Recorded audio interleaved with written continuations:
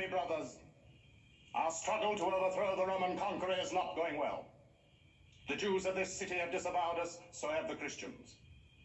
We need a new ally, and I have brought you one. So let us bid welcome to Simon the magician, who, by the force of his miracles, will turn the hearts of strong men away from the preachers who rob them of their manhood with sermons on love and peace.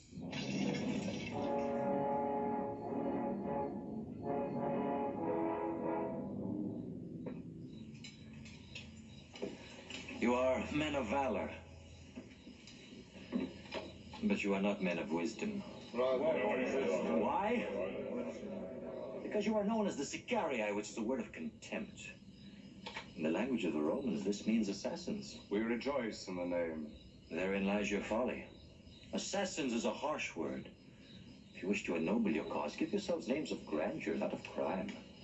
Call yourselves liberators, friends of justice, redeemers of freedom. Like most men who live by the sword, you overlook the greater power of the word.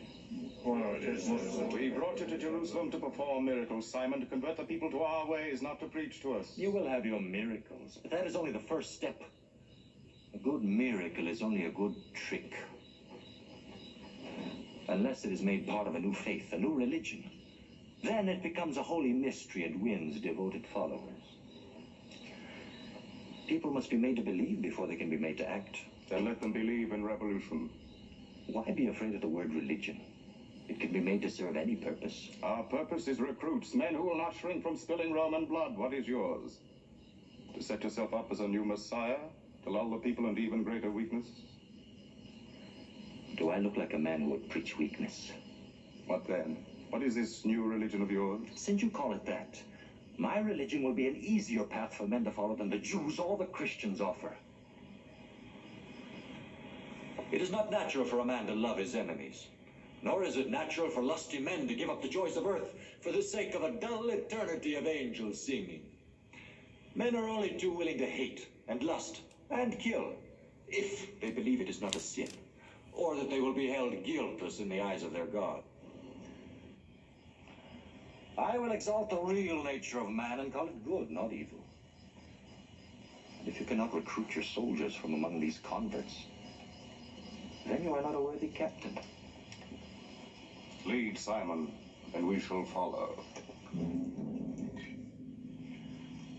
Not only must the people forget the miracles of Jesus and accept mine, but all the symbols and relics of his supremacy must be crushed out of existence.